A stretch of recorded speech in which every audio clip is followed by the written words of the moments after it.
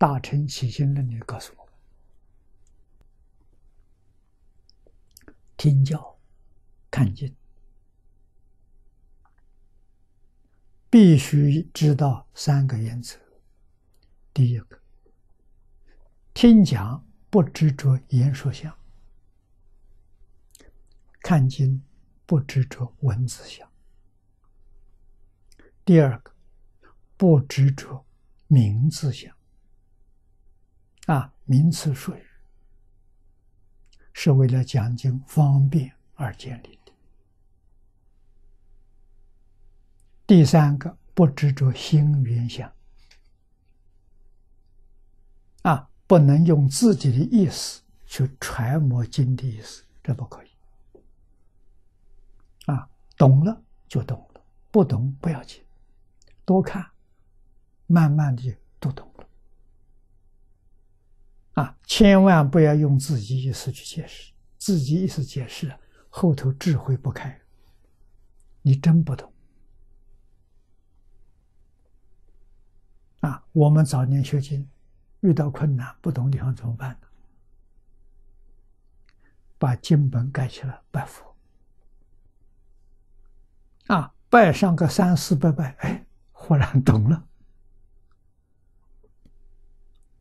这种事情常有的，求感应的，不能猜测。为什么？佛讲经，我们知道，他没有起心动念，没有分别执着，所以他所说的全是自信、自然的流露。我们怎么能用自己意思去解释？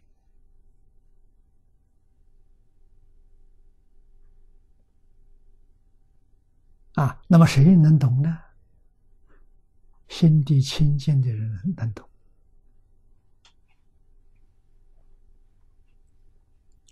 也就是没有分别执着的人能懂，不起心不动念的人全懂。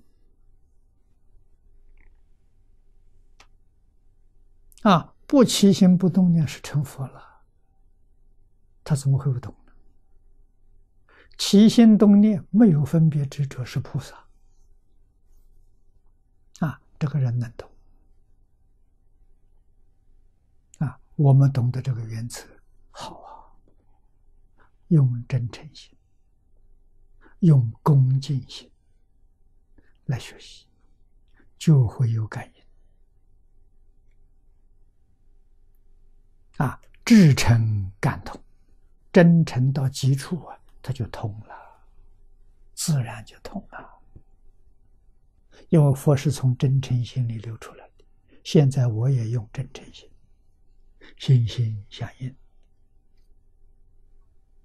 我不可以用妄想，不可以说我以为我的看法，这不可以。